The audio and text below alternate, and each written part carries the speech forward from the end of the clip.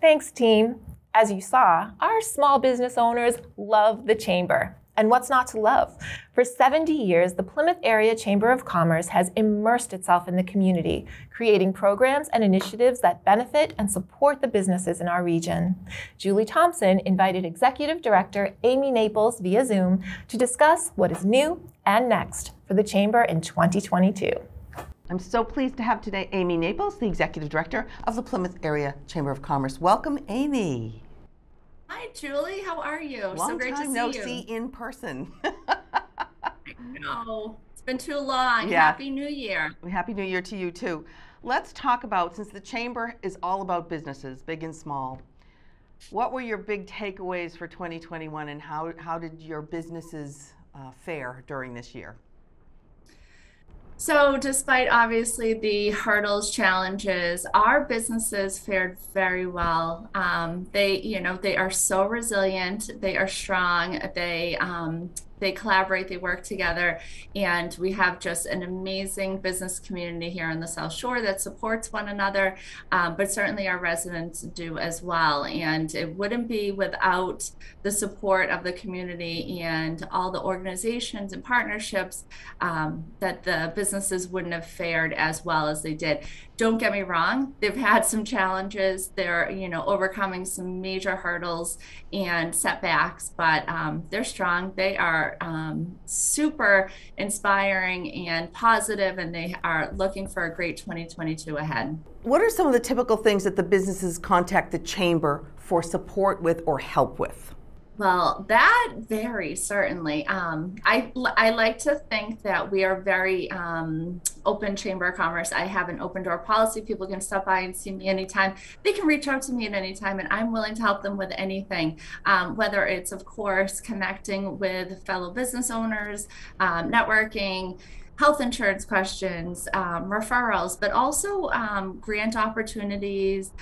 We certainly helped over the past year one-on-one with many businesses with those grant applications, the PPP loans, and just communicating the different opportunities out there for the businesses. But there's nothing that we're not afraid to do. And we have a small but very mighty team that is very passionate about our business community and willing to lend a hand however we can. So something we've learned as a team is we have to go with the flow. Things are constantly changing. I think everybody has learned that over the course of the pandemic, but looking ahead, it's challenging, it's nerve-wracking. You don't know if you're making the right decision or not. What about 2022? What are some of your big initiatives, programs, things that you want to accomplish and things that you know you're going to get done? So 2022, I love a fresh start. We're excited for the new year. As a team, we always kind of come together, put together some priorities, some objectives that we want to accomplish. First and foremost, we know that workforce is a challenge. That is certainly a priority for the Chamber and how we'll be addressing that. Again, things are constantly changing. We're trying to keep up with that. So we're not entirely sure how we are addressing that. It is step by step. It is a really big nut to crack as well, but that's certainly something in our forefront.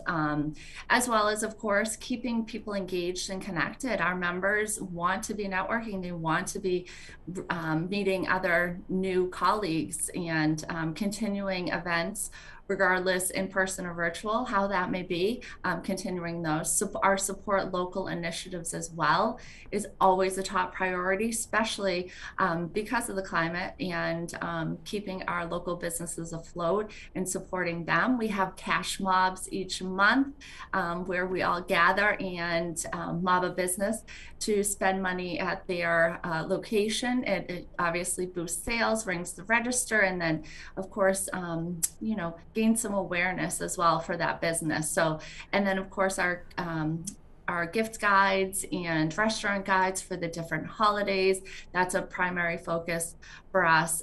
We really also want to be the go-to for important business related and relevant information for people to feel that they can come to us, a trusted source to find that information. That's of course so important, especially during these times as we're in recovery efforts, and the pandemic is still unfortunately continuing. At many times I was saying post-COVID, but we're still very much there.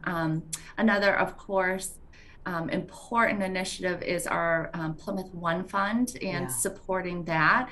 We do have a great fundraiser planned for March, Dancing with Our Stars. So local business owners will be competing for the title, and we think that's going to be a really fun fundraiser for that. Those are always fun to watch.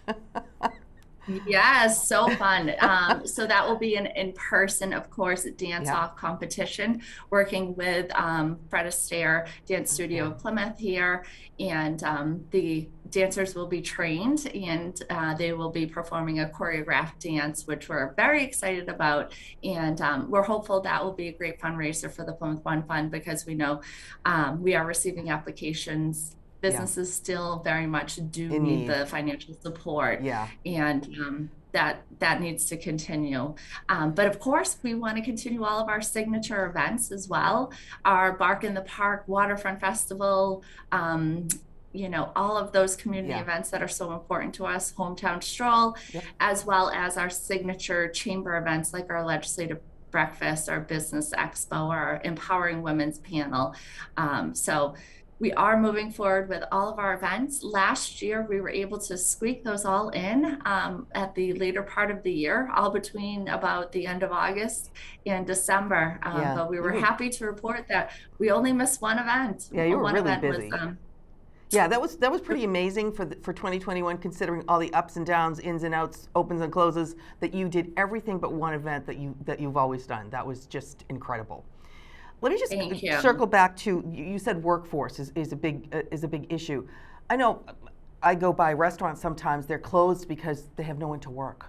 We have never seen this, ever. We've never seen this in our history. What can you do? Do you work with legislators? How do you help and support businesses for this? Absolutely. So we do work with our partners, Mass Hire, other state agencies, our local legislators. We need to advocate for those pro-business initiatives, certainly stay informed of all those opportunities, you know, monitor the issues, try to connect people, especially with the organizations like Mass Hire, make them informed, make the businesses informed of those great opportunities to connect with people who are looking for employment. And of course, even just connecting employer to employer. So there's so much that we will be doing. And I know, again, working with our local legislators and advocating on our local businesses is most important, and make sure that funds are available to help support our local businesses with those workforce challenges. And I know they feel very comfortable knowing that you and your team are behind them. That's very obvious from the commentary that you receive and your team receives. So Amy, 2022, let's have this be better than 2020 or 2021.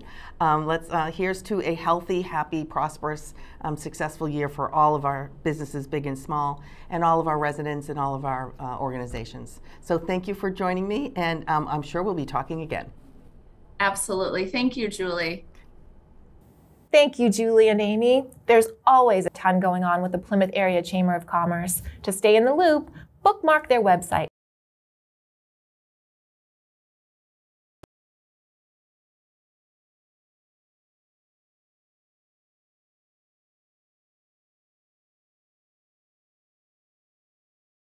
If you've enjoyed this video by The Local Scene, please give it a thumbs up and hit the subscribe button. Thank you for watching.